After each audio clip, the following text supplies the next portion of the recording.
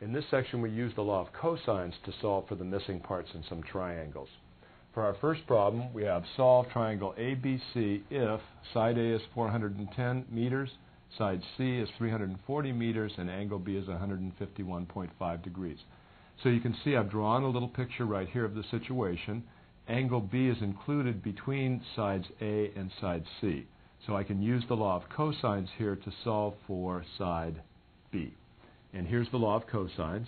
B squared is equal to A squared plus C squared minus 2AC cosine of angle B.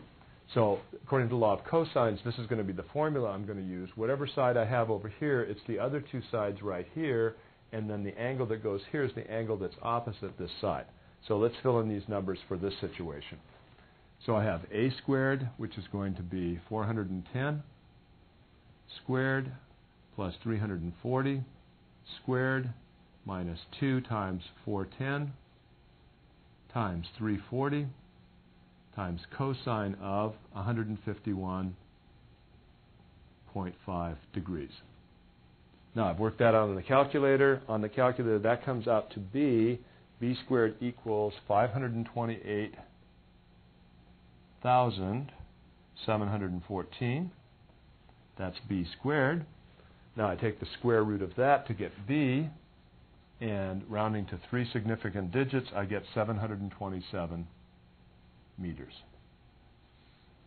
So that's side B, 727 meters using the law of cosines. So I use the law of cosines to solve for side B. Now I have side B, the angle opposite. I can solve for either one of these two angles right here. Since I have a choice of which angles to solve for using the law of sines, let's use the law of sines to solve for angle C first. So using the law of sines, I'm going to have sine C, which is what I'm looking for, is to side C, 340, as the sine of 151.5 degrees is to 727. So I set up my law of sines that way. Solve for sine C. And I won't show you the work right here. I put this on the calculator and get approximately 0.2232. Using my inverse sine button on the calculator, that tells me that angle C must be equal to 12.9 degrees.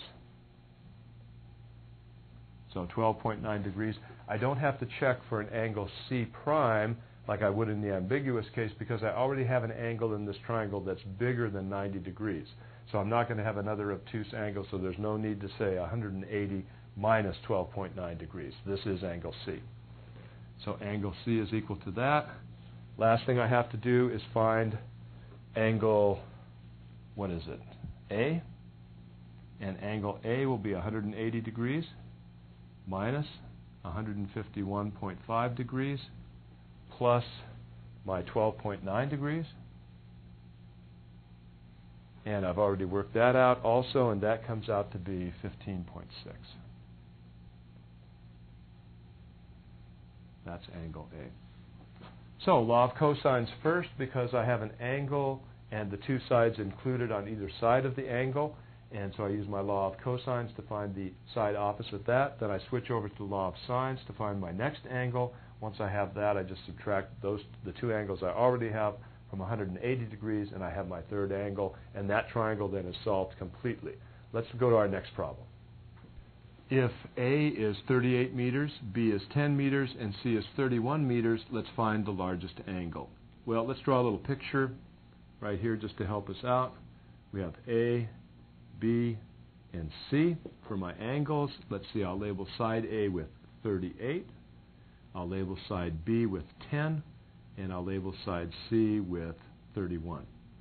Now, when I look at my diagram right here, I know that the largest angle is opposite the longest side. So I see my longest side is 38, so my largest angle is going to be angle A. And remember, this is not drawn to scale. I've just drawn this triangle so I have something to label. So I'm going to solve for angle A first using the law of cosines, and the law of cosines tells me this. Cosine of angle A will be B squared plus C squared minus a squared, all divided by 2bc. So according to the law of cosines, I can write the law of cosines that way to solve for angle A. Let's substitute in now, and I'll have, let's see, 10 squared plus 31 squared minus 38 squared, all divided by 2 times 10 times 31.